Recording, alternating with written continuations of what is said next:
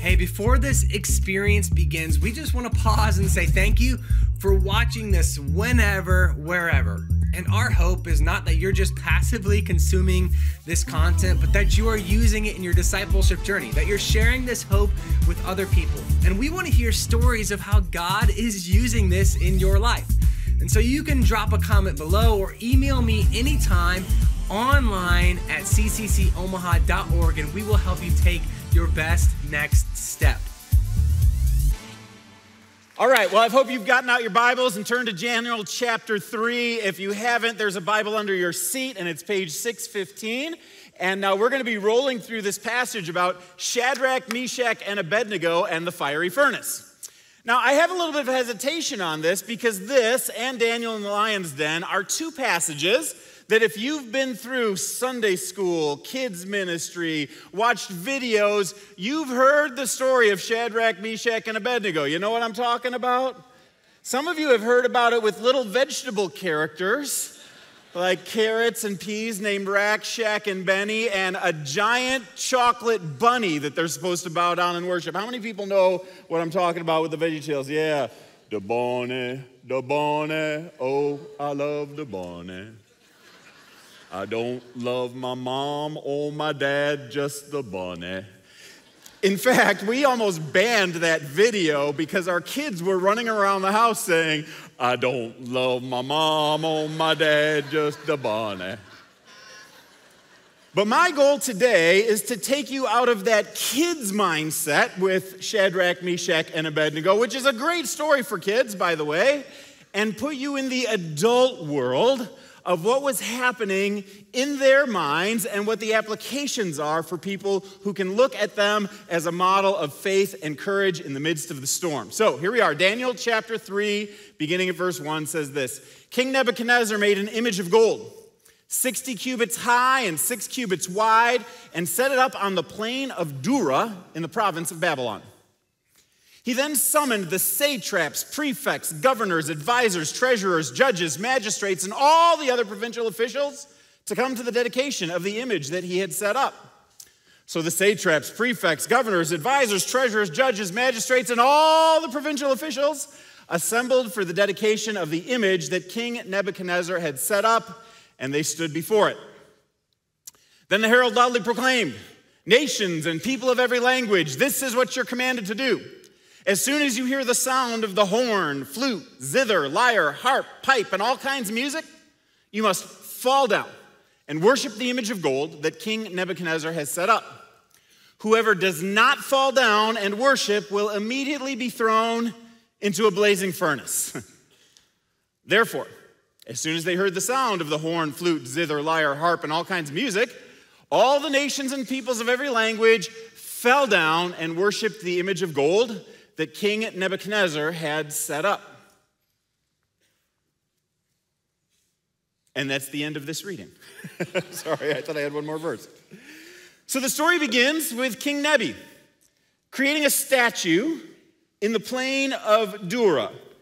Now, we generally imagine that the statue is a statue of the king himself, but the truth is that image, we don't actually know. The text doesn't say whether it was King Nebuchadnezzar or one of his gods or something else. We just know that it was an image placed just outside of the city on a plain where lots of people could be able to see the statue and bow down and worship all together.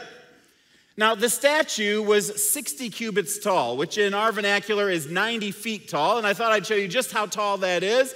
This is a comparison. This is me right here, me. This is the Christ Community Globe. This is the Christ Community Cross. This would be how big a 90-foot tall statue would be. So you can imagine this is a monster-sized statue that he creates. It would be able to be viewed from miles around by people who were approaching the city from the east. Now, the text doesn't say that it is Nebuchadnezzar himself. It might be Marduk, his favorite god. It might have been another god. It really tells us two key things. It tells us what it was made of, which was, it was made of gold.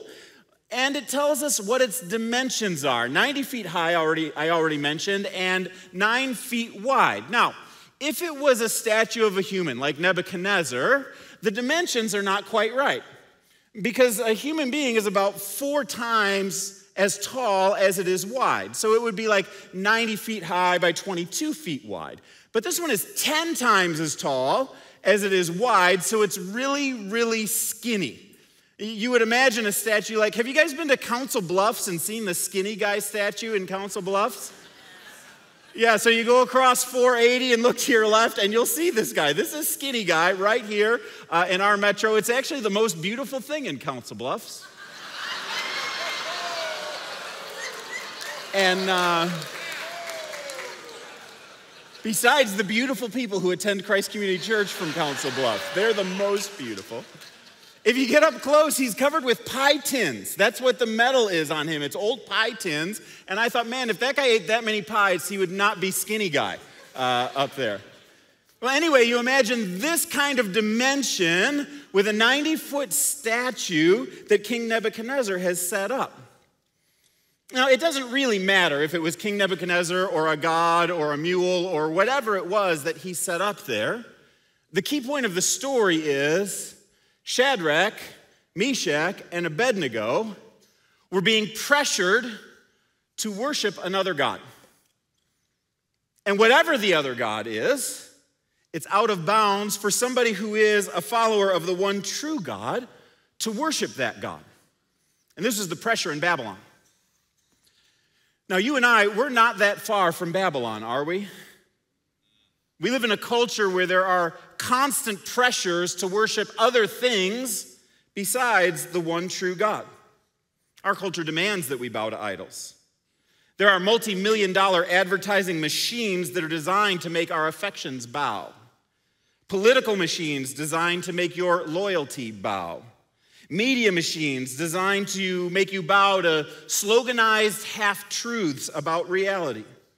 And spiritual forces of evil that want to tempt you to bow to the lowest common denominator of immorality and insignificance. All of these things together make up today's Babylon. When the Bible talks about Babylon, it is an ancient city. It is an opponent to God, but it's also a metaphor for all of the evil forces in this world that are combined together to distract us from God or to make us bow down to things that are not really God. Now, I know that there are not statues that are set up in wide plains of Nebraska for us to bow down to and pressure to do that, but idolatry is still rampant. You have to ask yourself a question, how do I know if I'm bowing to an idol? How do I know if I've been given to idolatry? Well, your God is whatever you spend the most time thinking about, the most energy planning for, and the most money that you spend. Can you think about what that might be for you? I actually find that money oftentimes is not an idol by itself. It's a means towards other idols. It could be comfort or security or pleasure. It could be status. For some people, it's retirement, socking enough money away so that they can be comfortable for the rest of their lives to never have to earn money again. For others, your idol might have nothing to do with money. It might be about your image. Carefully cultivating pictures of yourself and your life and the joys that you're experiencing in order to make everybody else think that your life is way better than it actually is, making your reality look better in the public-facing eye than you know it is on the inside. Some people make their gender or their sexuality an idol, obsessing over it, lashing out against anybody who does not fully affirm them for whatever behavior or identity they prefer. For others, an idol is relationships, or maybe that one relationship that you would give anything in this world for. For others, it's their kids, or their kids' sports careers. Whenever the worth of something moves higher and higher up your totem pole until it takes priority over everything else, that is the thing that you worship. That's what you say I attribute ultimate value to, and that is the thing that you worship. So our first key reflection question today is this: is there anything in your life that you would ascribe higher worth to than God? Is there anything that you spend more time thinking about, more time obsessing over, more money that's spent on, more affections that are driven towards, more stress in your life given about than God himself? Because Babylon, in so many ways, will demand that you bow down to these things. And we soon find out that our awesome threesome does not bow down to the idol. Verse 8. At this time, some astrologers came forward, and they denounced the Jews. They said to King Nebuchadnezzar, "May the king live forever. Your Majesty has issued a decree that everyone who hears the sound of the horn, flute, zither, lyre, harp, pipe, drums, organ, electric guitar, and all kinds of music must fall down and worship the image of gold. And that whoever does not fall down and worship will be thrown into a blazing furnace. But there are some Jews whom you have set over the affairs of the province of Babylon, Shadrach, Meshach, and Abednego, who pay no attention to you, your majesty. They neither serve your gods nor worship the image of gold you have set up." Do you see how provocative these guys are? It's not just an indictment against Shadrach, Meshach, and Abednego. It's an indictment against the king. These are your rules. These are your people. You set it up. You need to do something about it. They're goading the king. Now, interestingly, 3 of the 4 guys get named. You may remember back in Daniel chapter 1, we have Shadrach, Meshach, Abednego, and Daniel. And Daniel's kind of the leader of the bunch, which makes us ask the question, where's Daniel in all of this? And the answer we can find in chapter 2, verse 49, which says, "Moreover, at Daniel's request, the king appointed Shadrach, Meshach, and Abednego administrators over the province of Babylon, while Daniel himself remained at the royal court." So Daniel was probably taking care of business out at the royal court, and these 3 were a part of the satraps and prefects and administrators of Babylon who were required to be out on the field. But when your leader goes away, all of a sudden you find out what you're made of on the inside. They couldn't hide behind Daniel anymore. I mean, before, Daniel was the one who talked to the administrators. He's the one who interpreted the dreams. He's the one who went to the king on behalf of everybody else. But now your key guy is gone. What happens when your key guy is gone? I find when the leader steps out, it's time to step up. When the leader steps out, it's time to step up. I want you to grab onto this leadership principle, because when we get into groups, we tend to assume certain roles. In your community group, there are assigned leaders. In the corporate world, you have bosses. In ministry, you have pastors. But what happens when the leader is gone and the pressure cranks up? In those moments, it's time for ordinary people to step up. Guys, I could not be more proud of Sophie and Cooper, who were up here earlier in this service. I mean, they could have said, we used to depend on those people who were seniors last year, who were our rocks that we always looked up to be the ones who set the pace spiritually. No. They said when the leader steps out, it's time for us to step up into leadership. And it may be true in your community group where, your leader's going to be gone for 2 weeks. Do you just cancel the meetings? No way. When the leader steps out, it's time for somebody else to step up. Or maybe your boss goes deer hunting for a couple of weeks in the fall. You go, what do? Just apathetically sit by and let business happen to you? No, when the leader steps out, it's time to step up. And if you're somebody who is a leader, let me apply this leadership principle to you, that I think sometimes it's wise for leaders to go through what I call strategic absences. Now, this is not a dereliction of duty, but it's an opportunity for people around you to experience leadership over a short period of time and grow into that role for the future.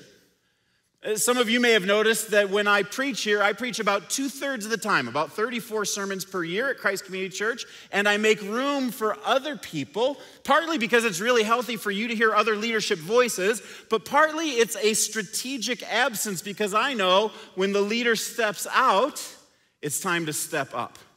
And so now we have multiple gifted and experienced preachers here at Christ Community Church around the city and around the world. So maybe that's a step that you need to take as a leader, to not think of yourself as indispensable in every moment, but to pull yourself away in order to create room for more leaders to grow into that next position. All right, verse 13. Furious with rage, Nebuchadnezzar summoned Shadrach, Meshach, and Abednego. So these men were brought before the king, and Nebuchadnezzar said to them, "Is it true, Shadrach, Meshach, and Abednego, that you do not serve my gods or worship the image of gold I've set up? Now, when you hear the sound of the horn, flute, zither, harp, lyre, pipe, and all kinds of music, if you're ready to fall down and worship the image of God, the image I made, well, very good. But if you do not worship it, you will be thrown immediately into a blazing furnace. Then what God will be able to rescue you from my hand?" Oh, them's fighting words there, isn't it? Then what God will be able to rescue you from my hand. Do you see he's positioning himself as higher and stronger than God? What God could rescue you? Now they could say, well, the same God who interpreted your last two dreams, you ding-dong. But they don't, because they know that there are multiple options for God to use whenever you're facing a fire. I want to talk about 3 options that God uses when you face a fire. Now, I know that you are unlikely to be thrown into a blazing furnace today, but we still face fires in life. You've got a medical issue that threatens you or threatens your baby or your well-being, or you're on the hot seat of your job, or you're in a financial crisis or a lawsuit. You've lost a loved one. You're going through a divorce. You're working through a loved one's addictions or bad choices. I want to ask a question. This is like a real show of hands questions. How many of you would say, I'm in the fire right now, or recently I have been through the fire? Raise your hand. If you're in the fire right now, or recently you've been through, yeah, a lot of people have been. If your hand is down, I have a warning for you. Fire's coming soon, baby.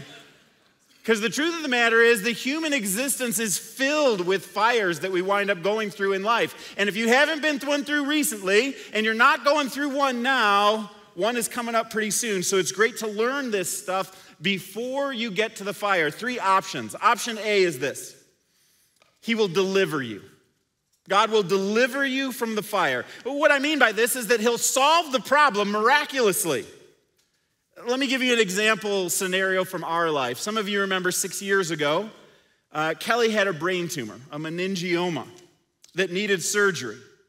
Now, option A is the option that we prayed for, that God would miraculously heal the tumor and we wouldn't need surgery. And this is what we pray for all the time, isn't it? Like, we want God to solve the problem miraculously for us and win the lottery, get the promotion, have the kid give up the drugs and move home. This is the solution that we want and we pray for, and sometimes God answers through miracles. So we should pursue these things and we should go after them. But God does something else besides just relieve the pain in these moments when he creates miracles. It also serves as a faith booster, a faith booster. What happens is God does something miraculous. You tell all your friends, you post it on Facebook. Man, the tumor's gone. I've been miraculously healed. Everything has been taken care of. It's wonderful. And you talk about it for a few months or maybe a year or two, and life keeps happening and it fades on into the background. And maybe you even start asking some questions. Would that tumor have been gone anyway, naturally? Was that actually maybe some nutrition stuff that I did? Was it something different? And for whatever reason, that booster winds up having an effect that goes down and you settle back into your faith normal in the future. The second option for God is that he will walk with you through the pain. He'll walk with you through the pain. Sometimes he doesn't deliver you from the pain, but he just uses natural processes in order to resolve those issues more slowly. Maybe it's a doctor. Maybe it's nutrition. Maybe it's disciplined spending and saving.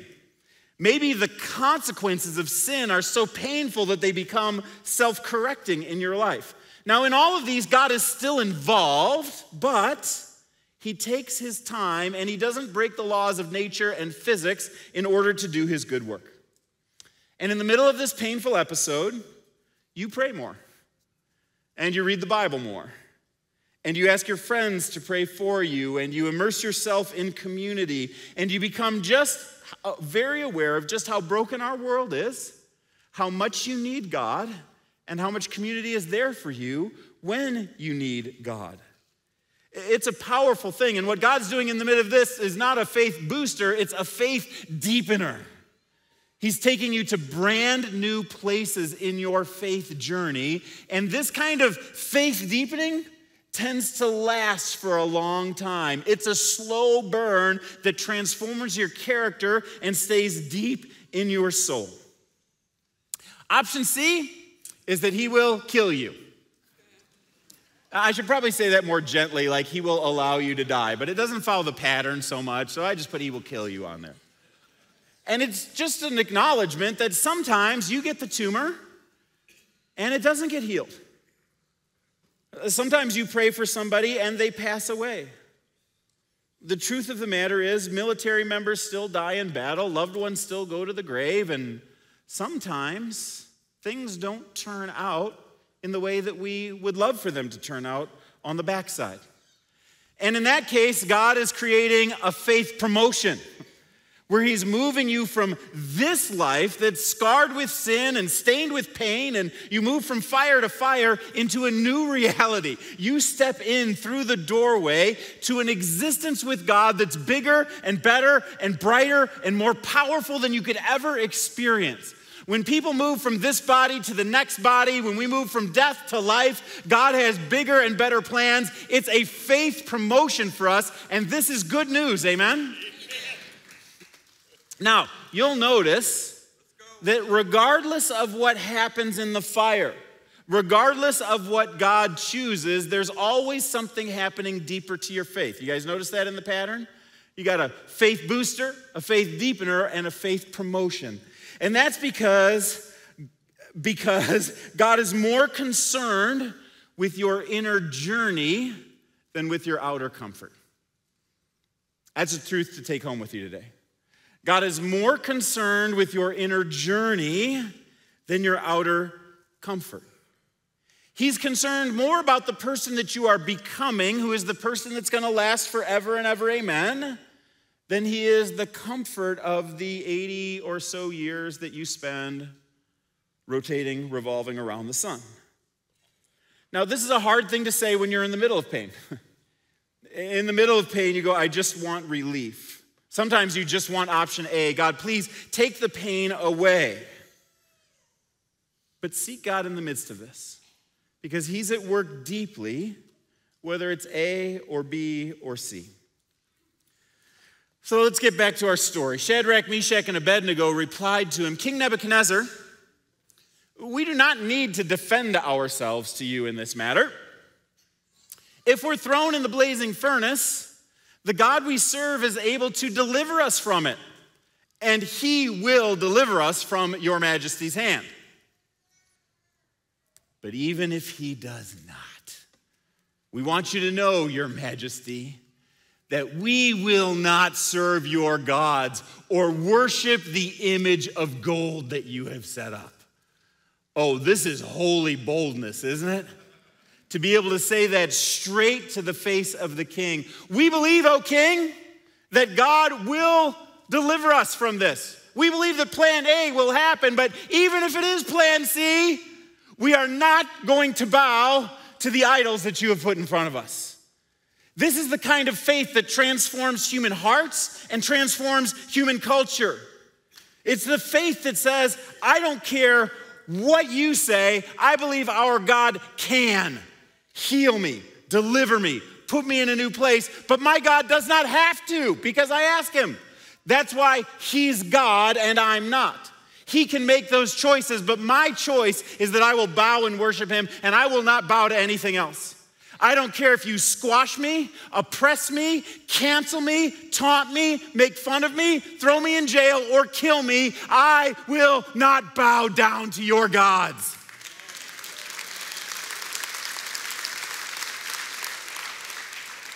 Shadrach, Meshach, and Abednego have got this going right. It's powerful. Then Nebuchadnezzar was furious with Shadrach, Meshach, and Abednego. You think? And his attitude towards them changed. He ordered the furnace heated 7 times hotter than usual and commanded some of the strongest soldiers in his army to tie up Shadrach, Meshach, and Abednego and throw them into the blazing furnace. So these men, wearing their robes, trousers, turbans, and other clothes, were bound and thrown into the blazing furnace. The king's command was so urgent and the furnace so hot that the flames of fire killed the soldiers who took up Shadrach, Meshach, and Abednego. And these 3 men, firmly tied, fell into the blazing furnace. Then King Nebuchadnezzar leaped to his feet in amazement, and he asked his advisors, "Weren't there 3 men that we tied up and threw into the fire?" They replied, "Certainly, your majesty." And he said, "Look, I see 4 men walking around in the fire, unbound and unharmed." Now, I think that Shadrach, Meshach, and Abednego had thought that option A might be a possibility. They thought option C might be a possibility, but they never thought that option B would be what would happen. That God would actually leave the throne room of heaven to walk in the fire with them.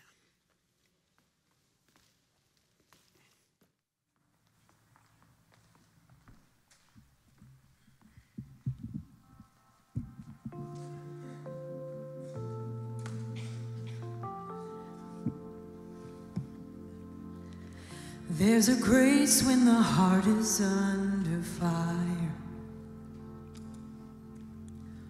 Another way when the walls are closing in. And when I look at the space between where I used to be and this reckoning, I know I will never be alone. There was another in the fire. There was another in the waters, holding back the seas.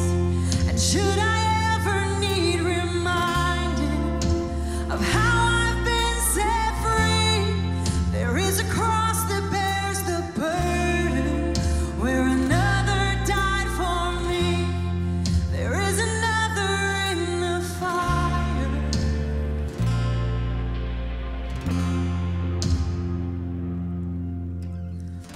All my dead left for dead beneath the waters. I'm no longer a slave to my sin anymore. And should I fall in the space between where I used to be and this reckoning, either way I won't bow to the things of this world. And I know I will never be alone. There is another in the fire, standing next to me. There is another in the waters,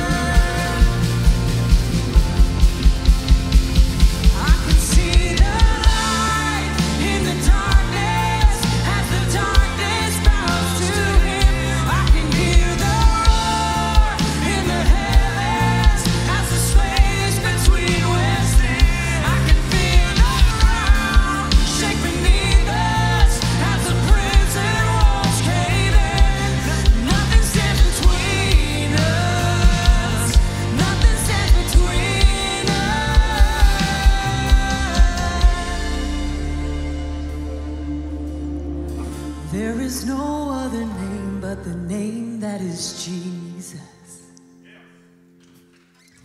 He who was and still is and will be through it all. So come what may in the space between all the things unseen and this reckoning, I know I will never be alone. There is another in the fire standing next to me.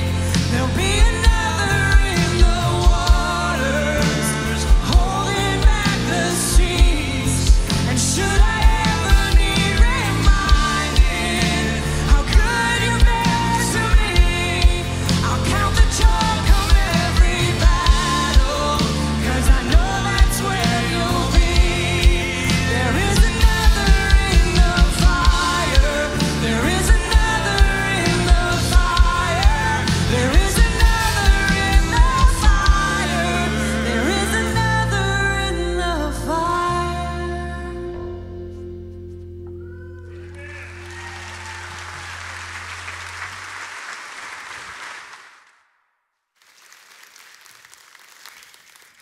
Isn't that a truth you want to bring home with you today? There's another one in the fire, and he's standing right next to you. Whenever you go through the fire, you need to remember you are not abandoned, you are not alone. There is another one who is standing with you right there in the fire. And there's another truth I want you to grab onto as well. And I hope you noticed this in the text as we went through it. And it's a truth that was wrapped up in a single word. He said, look, I see 4 men walking around in the fire, unbound and unharmed. Did you notice that word, unbound? Oh, don't miss that in this passage. Because we'll find out later that these guys were not burned.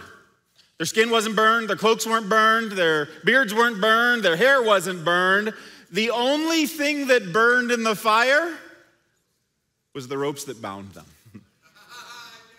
The truth of the matter is, God takes you through the fire because he wants to unbind the ropes that have bound you for your life. And sometimes our skulls are so thick.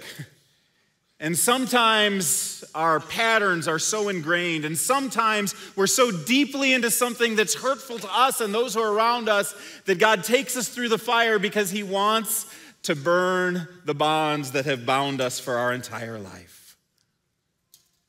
I don't know what it is for you, but maybe God wants to release you from selfishness. Maybe he wants to release you from wounds of your past, from self-reliance, from independence, from workaholism, from wrong priorities, from being earthly minded.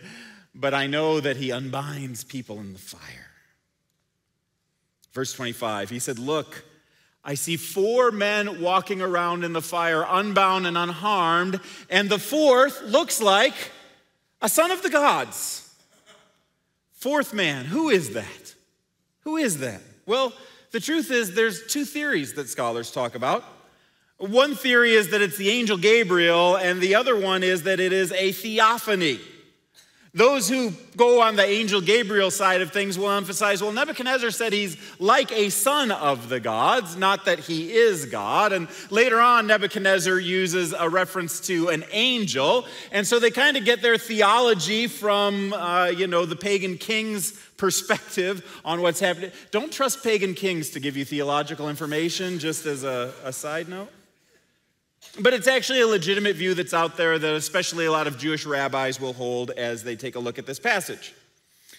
Others say that this is a theophany. And the word theophany comes from 2 words. Theo means God and phano means to appear. It's an appearance of God. Everybody say the word theophany. Theophany. And the idea is that this is an appearance of God before Jesus showed up on planet Earth. It might be the Son, it might be the Holy Spirit, but it's God showing up before Jesus came and was incarnated. And this sons of God part of this, he looked like a son of the gods, sometimes is translated that he is a son of God. And I just think that this phrasing is way too specific to be an accident. Whether it was Nebuchadnezzar who we're talking about or the person who wrote the book of Daniel, they may not have been aware that it was a pre-incarnate form of God coming to the planet, but I think God was. And I think God is kind of winking at us through the text as he says, hey, guess who is in the fire? I like this interpretation as well because it's a lot like God. This is not the only theophany we see in the scriptures. We see God showing up over and over through the scriptures. To Moses, God showed up as the burning bush. To the wandering Israelites, he was a pillar of cloud and fire. To Abraham, he was the voice that stopped the knife. To Jacob, he was a nighttime wrestler. To Joshua, he was the commander of the Lord's army. To Elijah, he was a still small voice. To Solomon, he was a dream saying, ask me anything. To Balaam, Hagar, and 60 other times, he was the angel of the Lord. To Hezekiah, he was the one who slaughtered the Assyrian army. To Job, he was a tempest and a tornado. To our three heroes, he was the fourth man in the fire. God shows up in history, and he shows up in your life as well. He loves you. He has plans for you, and he has plans for your pain. Verse 26. Nebuchadnezzar then approached the opening of the blazing furnace and shouted, Shadrach, Meshach, Abednego, servants of the Most High God, come out, come here. He calls them all by name, but did you notice he didn't call the shiny guy to come out? Hey, you three come out here. That other guy, son of the gods, you can just stay in there. You're good, you're good. But it's bigger than even that.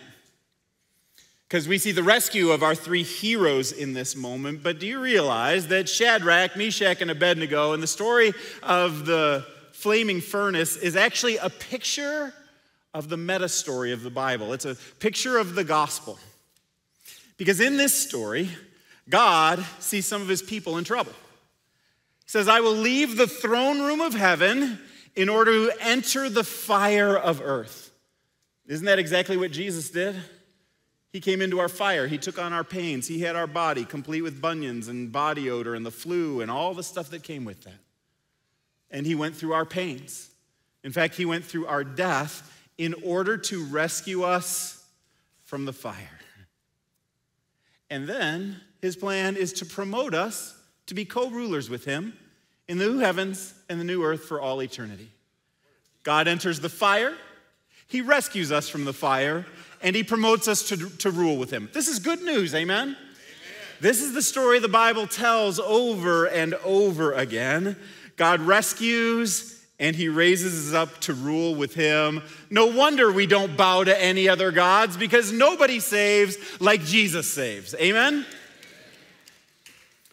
So, Shadrach, Meshach, and Abednego came out of the fire, and the satraps, prefects, governors, and royal advisors crowded around them. Dudes, what happened in there? They saw that the fire had not harmed their bodies, nor was a hair of their head singed. Their robes were not scorched, and there was no smell of fire on them. I love that detail, don't you?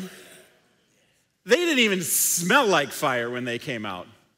When I go out in my backyard and I'm smoking a pork shoulder, I come out of that smelling like pulled pork.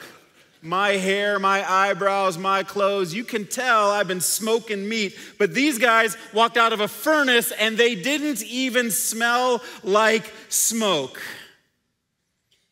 Have you ever noticed people like that? People who have been through a fire, and you meet them and you see their character and their demeanor, and they don't smell like the fire at all. In fact, they don't even smell like smoke.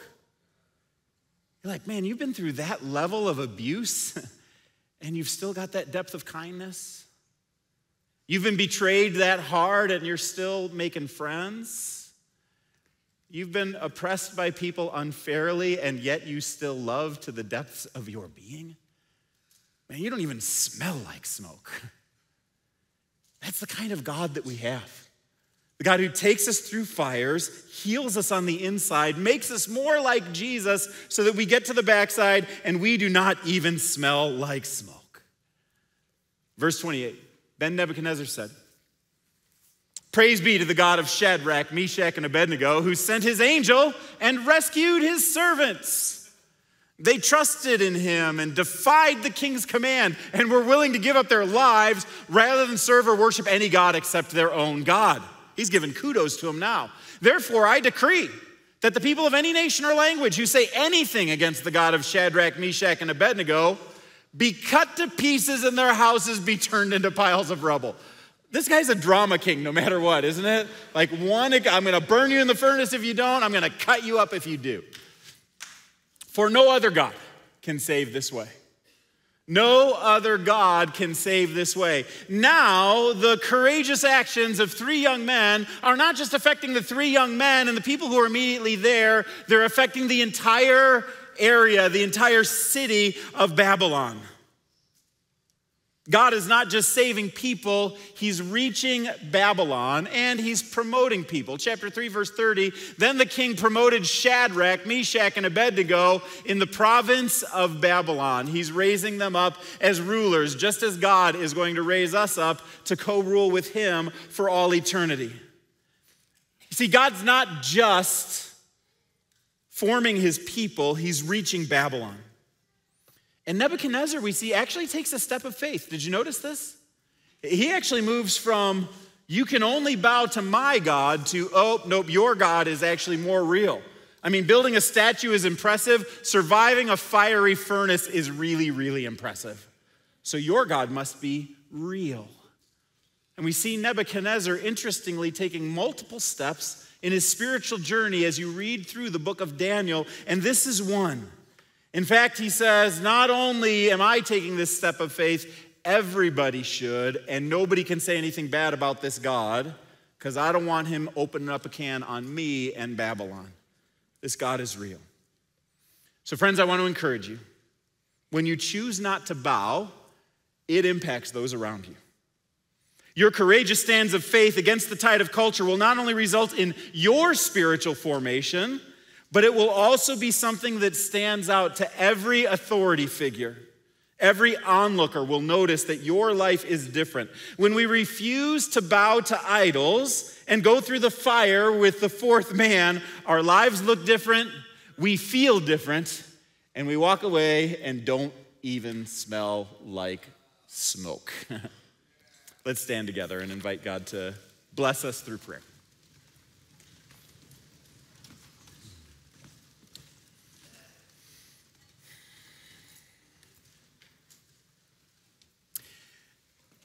Thanks so much, God, for your message of the courage of three young men in Babylon and the ways that you used them to accomplish your purposes in this world.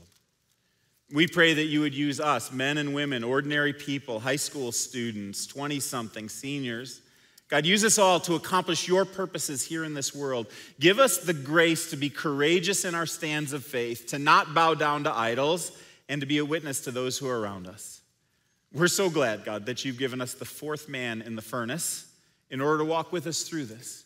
And we look forward to your rescue, we look forward to your rule, and we look forward to the life that you've planned for us that includes episodes in the fire, that we might look more like Jesus and be unbound from the things that have kept us in our past.